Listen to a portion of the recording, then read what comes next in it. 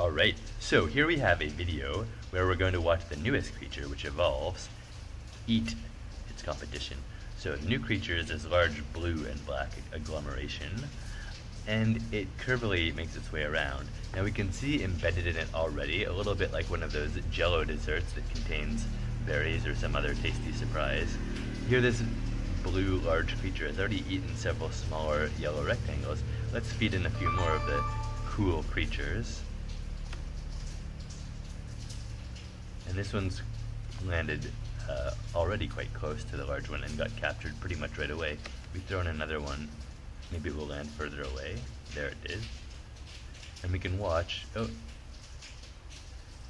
it's already been sucked into the gravitational pull, we could think of it, of the larger creature, which can incorporate it. If we look a little bit behind the scenes at the debugging information, so this might be a little bit wordy for some people, we can, look at that by the way, with all that food it's been eating, it's picked up quite a lot of energy and is going zooming around the screen. Let's go search out this new one. So this new style of creature is the only one that has a part class, which is how I know to search for that particular attribute.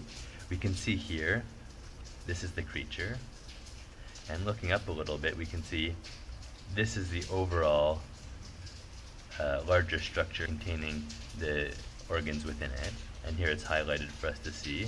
So that's the overall one, and everything within it, supposing we expand or collapse that, then we could show everything that's contained within it.